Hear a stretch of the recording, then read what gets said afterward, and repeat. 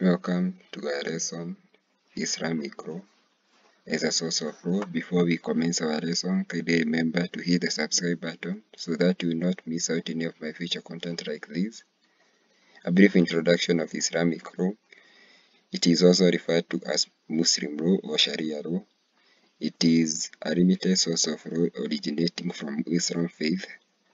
The law is applied in Qadi courts only.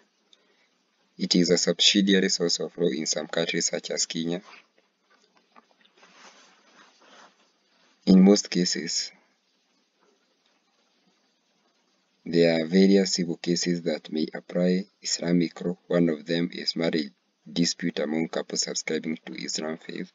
So marriage dispute among couples subscribing to Islam faith may apply the Islamic law. Another application of Islamic law is divorce among Muslims.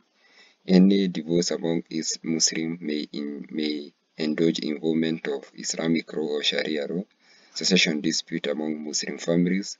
In case of succession dispute among Islam family, it may involve the use of Islamic law or Sharia law. Pregnancy of unmarried Muslim girls may also call into application of Islamic law. Note that Qadi courts are mandated on presiding over civil cases among parties who profess Muslim faith, but restricted on hearing criminal cases. So Qadi courts are mandated on presiding over civil cases, but they are limited on covering criminal cases. So it is a procedural omission if Qadi court is involved in solving criminal cases such as murder. So murder is involved to be taken to criminal courts, but not Qadi courts, because Qadi courts